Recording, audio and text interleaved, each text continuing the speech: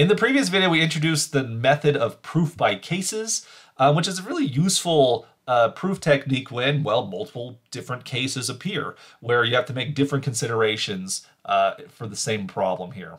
Now, there are some language considerations that have to be addressed when one talks about proof by cases, and so I actually want to treat that in this video right here. Typically, it has to do with the idea of treating similar cases, as the title of the section seems to suggest right there. Because many times when one proves a statement by cases, one has two, maybe three or more cases that are so similar to each other that the proof of one case is virtually identical to the proof of the second one. It's the exact same argument. And it sort of begs the reason, or it begs the question, should I include the second proof when it's really just the same proof as the first one? And I'll show you an example of what that means in just a second. Like the author of the proof has to sort of make a judgment call, like, do I include the second case when the argument is identical and it's reasonable that the reader could read one proof and then automatically know the proof for the second case because their similarities are so much the same. They're so similar, it almost is a disservice to the reader and the writer to include the second case. Okay? And because after all, I mean, we want our arguments to be valid. We have to consider all the cases, but if the two cases are so similar, the second consideration might actually be unnecessary. And so in mathematical writing, it is customary and acceptable to first prove the first case, or whatever that turns out to be, and then the second case or the similar case you can then exclude by giving some statement like the following: the second case is handled similarly. That is, the writer acknowledges to the reader that there is another case that needs to be considered, but because the proof is so similar, we're not going to write it, but you and I will both know what that proof is, okay? This is a valid and acceptable proof technique, but for the simplicity of reading and understanding, we can write a shorter proof because the second case is so similar. So you might say something like this: the second case is handled similar, or the second case is similar, that you use this word similarity of some kind to describe it.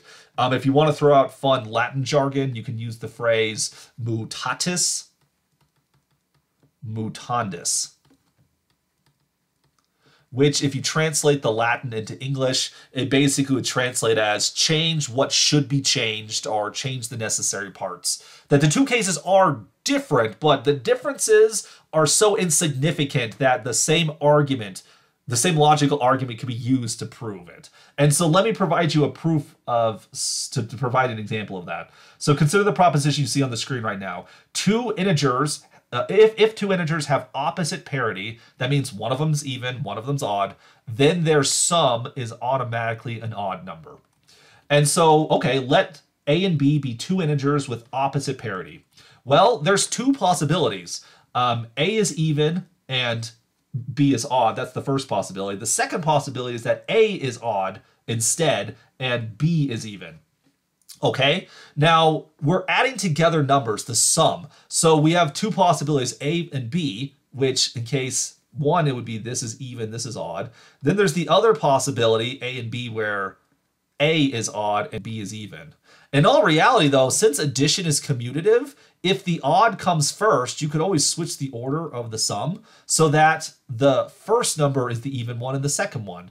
And so in this case, there's two possibilities, but the two cases are so similar, it maybe is justifiable to not consider the second case.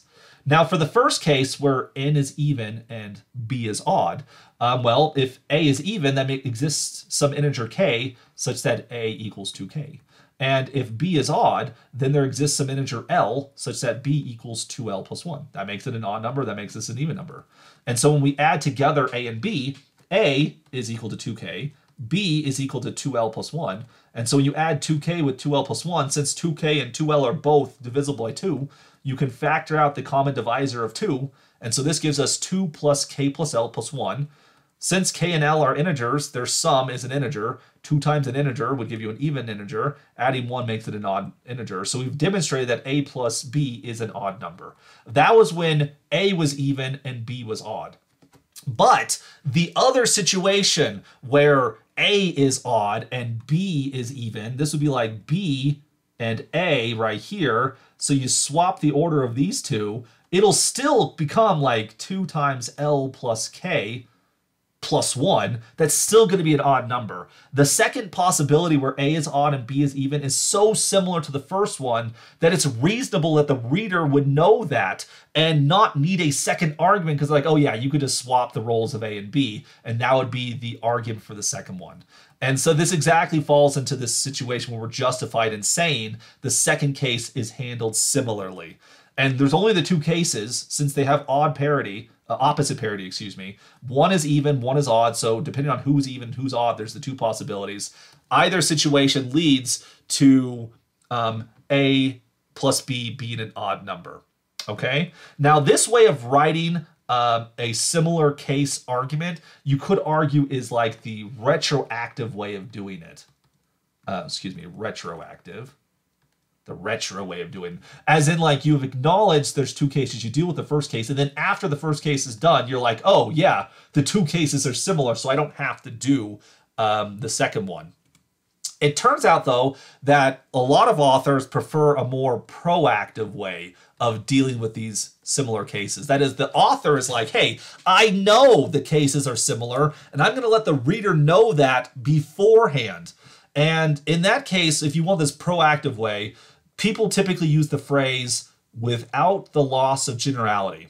What this means is that we are going to consider multiple similar cases at the same time. In this case, there's two cases, but because they're so similar, they don't require different proofs. But why do we use the words without the loss of generality? What that means is we're about to make an assumption. Like in this case, A is even and B is odd. But even though we're making an assumption, because that was an assumption that wasn't in the statement of the problem, right? We started off with the assumptions that we have two integers with opposite parity. That's the assumptions that this conditional statement gives us. But we're going to add an extra assumption, but that extra assumption does not make us lose any generality in our argument. Our argument is still just as general as it used to be, even though we're adding an assumption for the sake of convenience. And in this case, the assumption is that A is even and B is odd. Why does it not lose generality? Because the other case was that A is odd and B is even. That's the other case. And like we've already discussed, addition is commutative. So the fact that the first number is odd versus the second number being odd makes no lick of a difference whatsoever. It doesn't matter. And so as such, since it doesn't matter, I'm just going to assume A is the even one, because if A was the odd one, I can provide basically the same argument again.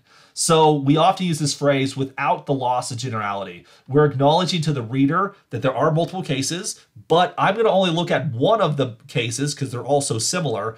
And I'm making the choice that A is the even one and B is the odd one, even though you could make a different choice and it doesn't really make much of a difference. So no generality of argument is lost by assuming A is the even number, when all that we really knew was that they had opposite parity. So if we look at the exact same proposition with a slightly written, a different proof, right? We're taking the proactive style of treating similar cases. The first instance is the same. Let A and B be two integers with opposite parity. Then I use the phrase without the loss of generality. Suppose A is even and B is odd. There are other possibilities, but the other possibilities are so similar to this one, I only have to consider this one, and I'm making the choice that A is even and B is odd. You could do the other one, that's fine. It was just a matter of choice right now. But my choice, my assumption, doesn't lose any generality in the argument. Then there exist integers k and l such that a equals 2k, b equals 2l plus 1, and then the same calculation follows. A plus b equals 2k plus 2l plus 1, which is the same thing as 2 times k plus 1, which shows that a plus b is an odd number. So it's the same argument structure. It's just the way we communicated the similar cases. I mentioned at the forefront that, oh, there are two cases, they're the same, I'm only going to consider one of them. That's what without the loss of generality means. Multiple cases are being considered simultaneously, but I'm going to use a specific case to illustrate the general argument. This is similar to the retroactive approach we had on the previous one, where I just mention after case 1 is proven that case 2 follows similarly. Okay. Now, one caution I want to mention that when you consider multiple cases that are similar, if you use phrases like without the loss of generality. It's important that when you use these type of phrases, it's because the cases are actually similar to each other and a second proof is unnecessary. For many beginning proof writers, which are typically students, they sometimes have the temptation is like, I know there's more than one case. I only know how to do one of them, or I'm just being lazy and don't want to write the second proof. So we say that the cases are similar when in all reality, they might not be. And you're sort of bluffing, right? So there's that bluff argument. Some people use without the loss of generality as a bluff. And you should be careful because I imagine for most students, you don't have a very good poker face when it comes to proofwriting. Professors like myself are really good at sniffing out when a proof is stinky because it's very apparent to me when you're writing a proof that if there's multiple cases, you're like, oh, the second case is similar. And it's like, no, it's not. No, it's not. I know when it's appropriate. I know when it's not. So you should be very careful. Don't try bluffing. Do the right thing. Write the real proof. And if you have similar cases, then by all means, you can simplify the arguments in using communication skills that we've talked about in this video. But only do it because the cases are similar and not because you're trying to trick your reader. That's bad form and honestly will probably hurt your proof and reputation than any benefits it'll provide for you. Now, with that said, with that warning now declared, that we're at the end of Lecture 15. Thanks for watching. If you learned anything from these videos from Lecture 15, please like them, subscribe to the channel to see more videos like this in the future. And if you have any questions, please post them in the comments below, and I'll be glad to answer them as soon as I can.